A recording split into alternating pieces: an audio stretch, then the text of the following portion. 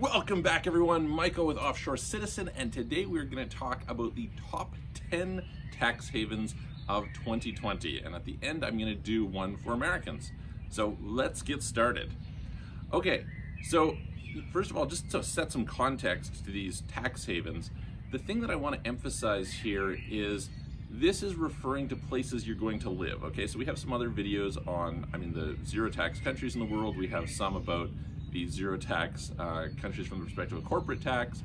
And the truth is you can live in a lot of places and still pay very low tax if you have a proper corporate structure. Okay, so keep that in mind as we go through here, that this is a list of places you may want to move. They're selected with the idea in mind that they are reasonable to move, meaning that quality of life is not total trash. You're gonna notice I exclude a bunch that you could actually, in theory, go to and have zero tax, but you probably don't want to go live there, or that you may not want to move to because it's very difficult to move there. All right, so we're kind of factoring in all those things, and we're looking based on what are the rules here in 2020 right now. As I sit here, it is May something. I'm not so great on being on top of the dates, but I don't know, somewhere around May 19th, May 20th, 2020. And so let's get into it. The first place that is arguably the top it's easy to live in, meaning that you can easily get residency there. It has zero tax, very straightforward zero tax, and it's quite livable, is UAE. Okay, so UAE, for a long time we avoided it in our international structuring because it was simply too expensive. That started to change maybe around 2016 or so. We started to look at it more as more aggressive rules started to come in, as it was more difficult to structure elsewhere, as banking became more of an issue, etc. Sometime around 2016, 2017. And I would argue that as Dubai in particular has increasingly improved in terms of what it offers to the people who live there, and other places have gotten more aggressive, it has become an increasingly attractive place to move for the perspective of tax. Okay, so Dubai is our number one. From Dubai, we're gonna go to Southeast Asia. We're gonna go over number two is Thailand, all right? Now Thailand, it's also easy to get residency, and there's a little bit of a quirky thing that happens here. Some people call me about it quite often. You can get something called the Thai Elite Visa. Okay, the Thai Elite Visa allows you to be resident there, depending on, basically you pay a fee per year.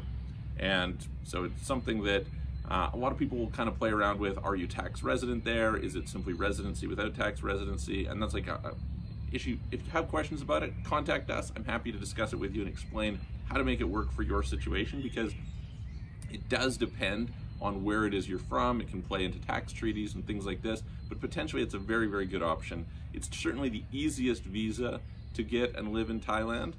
And so what's the situation with Thailand? Well, Thailand allows you, so long as you have a foreign company, if you don't remit the dividends in that year, you send them to yourself the second year, you can pay no tax on it, all right? So a lot of people would like to live in Thailand. There's, obviously good weather. Bangkok offers a lot, although it's, filthy and chaotic, so, there's a bit of a trade-off there. But it's an easy residency to get. It's easy to be zero tax. And so because of that, and it's fairly, it offers a lot.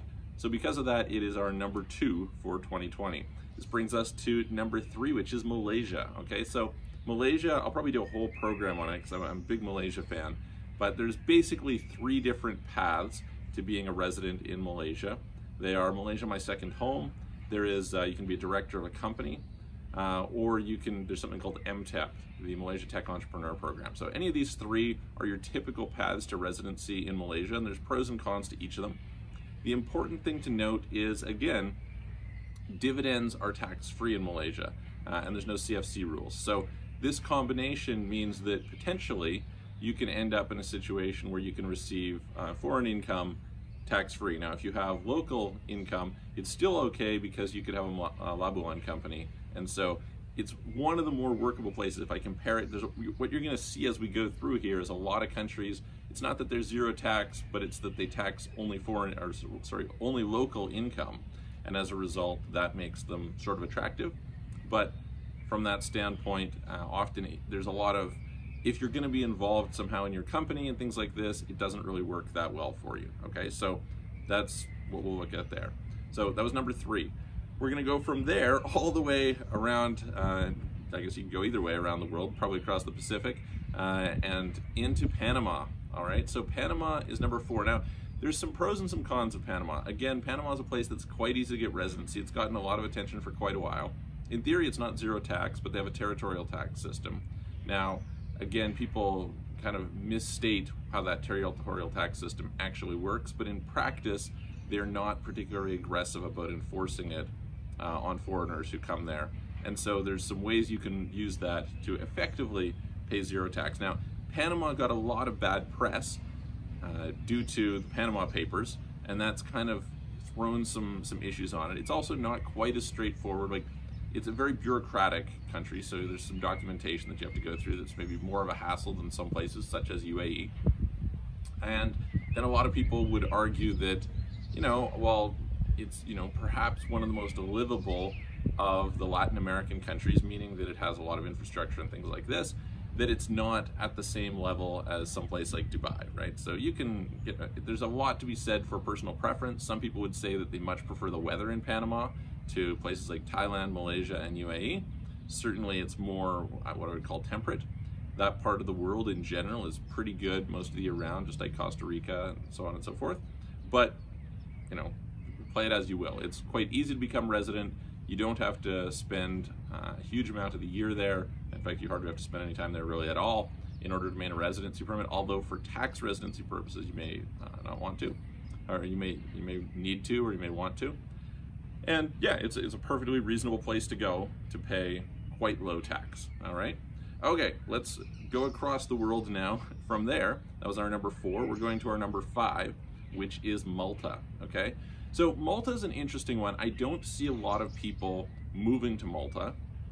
And the reason is probably it's really small and kind of isolated. So in general, what you'll notice is I've excluded the typical island nations from this list. Although in theory, if you want to go and move to places like Bahamas and Cayman Islands and Bermuda and things like this, okay, those might be an option. But the challenge with it, and you know, there's a reasonable residency program, say in Bahamas, but the challenge is there's just not much going on, right? It's very, very small. Malta is also very small, and you know, not much going on. The difference here is you're very close to Europe, and so you have pretty good accessibility. I was actually just looking at flights to Malta. I'm in Bulgaria today. I was looking at flights to Malta yesterday, and so you know, it's my wife has some family there, and so we're going to go later on this year. And you know, you have again amazing climate. Depending on where you're from, it can be harder or less hard to move to. So one of the reasons why it's really appealing is for anyone from the European Union, it's really easy to move to. If you're not from the European Union, it's a little more challenging, but still quite reasonable. Again, it's a pretty bureaucratic place. Here, depending on your type of income, you may or may not have actual zero tax. So basically the way that it works is, first of all, they've got, well, their biggest things, they have what's called a remittance-based tax system for those who are resident but non-dom, okay? So non-dom is essentially, in this case, not citizens, okay? And as a result, if you don't remit funds to Malta, there's kind of this quasi-remittance / territorial system that takes place for these people. And so as a result, you can very often end up with quite low tax. Now they do typically, again, depending on the residency program you're in and things like this, they'll have a regime that gives you, oh, what do you call it? A minimum tax, right? So it's not necessarily going to be tax-free for you. It just depends on your circumstances. So again, with all of these, you know, you can subscribe to our videos. In fact, that's a good time to do that right now. Subscribe to the video, or subscribe to the channel rather, like the video if you're on it. And you can reach out to us, and we're happy to discuss with you what's best for you. I'm going through kind of the top 10 today, but the reality is there's, you know, probably another 10 options that are reasonable to look at. And you know, we're happy to help you figure out what's going to be best in your situation. So anyway, that's Malta. You can get a program, especially if you're from the EU. I think it's a pretty reasonable place to look. From here, we're going to go over into another part in Europe, but not in the EU. And we're going to talk about another one that's, people don't normally go there, but I think there's a lot of advantages to it, which is Andorra, okay? Now, Andorra is interesting. They created a tax, but they have, you can get basically tax-free investment income potentially, and there's a particular investor visa. So The quality of life is quite good there. It is quite removed. So if you're not familiar, Andorra is a very small country between Spain and France, and so it's on the border there. One of the interesting things is there's no like border checks, so you can go in and out quite easily, and so that's a factor. Now, in reality, they do have the ability to tell whether you're in the country or not, and they want you to spend ideally 3 months there. However, in practice, you can, it's somewhat flexible. And it used to be that Andorra was a big banking center until Banca Privada was taken down for involvement with Venezuelans and all this kind of thing. That was a big thing. So Andorra is one other place that I've had some people interested. I find that, again, people don't move there that often because it's a quiet place, right? We're talking about a small population. It's great if you like to go skiing. It's great if you like nature. And it's great if you want that easy access to Spain and France, but not so wonderful if you're looking for kind of big city life and so on and so forth. So let's see here. What are we at? I think that's our number 6, right? Yeah, that should be number 6. So, all right. Moving from number 6 to our number 7, we are talking about Spain, and people are probably going, Spain, what are you talking about? Spain is a high-tax, horrible country to be in. We're going to talk about Spain in part because of the fact that the quality of life in Spain is really good, okay? So, there's a lot of people who like to live in Marbella, Malaga, Barcelona. Like, Spain is a great country. It's probably one of the top places I recommend people visit from kind of a tourist standpoint. There's a lot of me that would say, hey, look, like I would consider living in Spain. The weather is obviously good. You have the ocean. It's a very diverse country. It's large enough with a big enough population base. There's a lot of services, things like this. But unfortunately, the tax rules are horrible, and they're crazy in a bunch of regards. But they have a particular program that is little known called La Ley Beckham. And La Ley Beckham is it's a 6-year program, so you can't be there permanently, but for 6 years you can take advantage of it.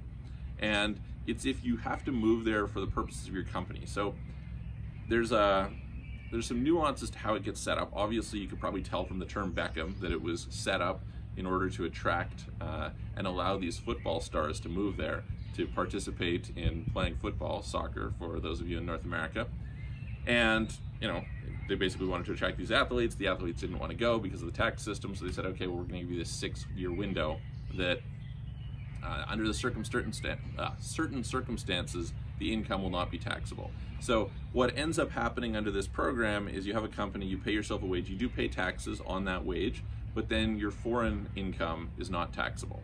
And so you're treated a little bit like a non-resident in that regard. And so I think because of the fact that Spain is just such an attractive part of the world to live in, that it is a program that is worth considering and something worth looking at. So from there, that was our number 7. We're going to go over to the next one, which is kind of similar, and I did put Spain ahead of it because of some recent changes, which is Portugal. So once again, if we consider places that people might actually want to live, right? Lisbon, quite reasonable city. A lot of people are liking. It's kind of cool. It's kind of hip. It's a little small for me personally. Also, there's Porto, right? So, but generally you've got good weather. You have relatively good quality of life. And so a lot of people like to live there, and there's something called the non-habitual residency regime. So again, Portugal is not a zero tax or even a low tax country, but if you can take advantage of the non-habitual residency regime, that's a 10-year program, then you can go that way, and you can say, okay, well, this is decent. So okay, like not a bad option really for some people. Now, the thing about the non-habitual residency program is that it allows you to get a bunch of different types of foreign income tax-free, in particular dividends. Okay, so that's usually why you'd be interested in living there. Local income is you can get taxed at a favorable rate. It's nothing outstanding. You can basically get a 20% tax rate, but it's really about the ability to get that foreign income. It's typically been used by pensioners and people who are from own business. Now, the key there, and the thing that's a little bit quirky, is they have a blacklist on their CFC rules, okay? Now, I haven't seen this enforced, and if you go and talk to various lawyers, you'll hear totally conflicting opinions on it.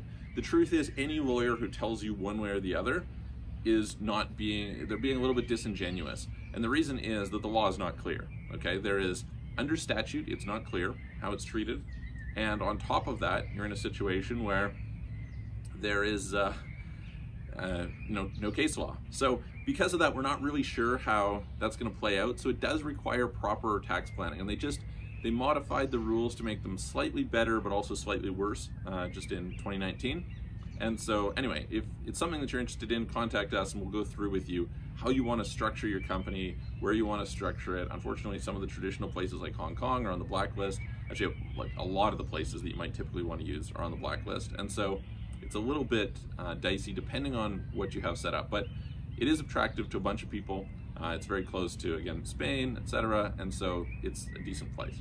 Okay, this brings us to our last two. And I'm going to give kind of two contrasting ones here. I'll throw out a few more at the end that you might just kind of brainstorm on. But the next one that we're going to talk about is Chile.